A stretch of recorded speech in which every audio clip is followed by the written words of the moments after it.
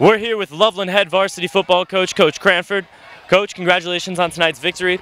Now, one of the things I noticed, Anderson, one of the toughest offenses, one of the best quarterbacks Loveland will face this year.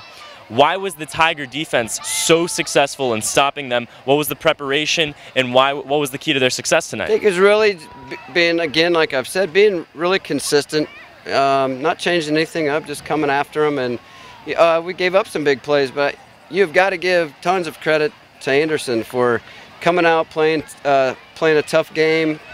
Came out of the gates well prepared and ready. It's good for us to be under pressure a little bit at this point in the season. So I think we're going to be able to take a lot from the situations we were in tonight and hopefully improve on those so we're well ready for them moving forward.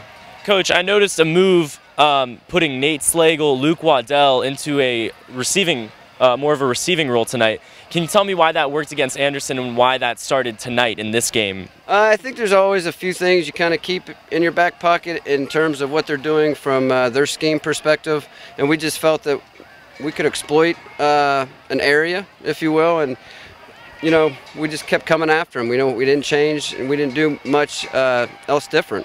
We kept our base run game, and we just had to keep grinding. You didn't see a lot of the big plays as you saw over the last few weeks. So, I mean, this is, we held on to the ball a little bit longer, and, we just grinded it out. So I was proud of us offensively, but defensively, bend, don't break.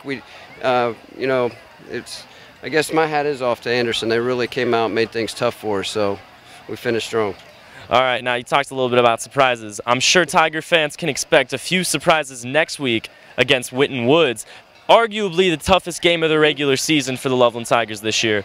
Why do Tiger fans need to go out and support next week? Why should Tiger fans be there? Well, it's just going to be an incredible high school football game in Southwest Ohio. If you can find another one bigger, I'd like to know.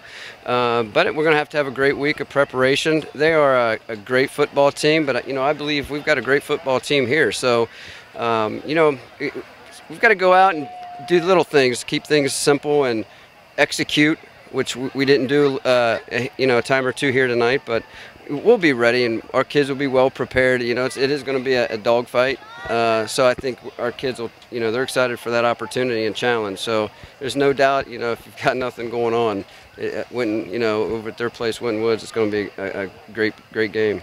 Coach, congratulations on the victory tonight. Good luck next week. Thanks for joining us. I'm Ricky Mulvey at Anderson High School for Loveland Magazine TV.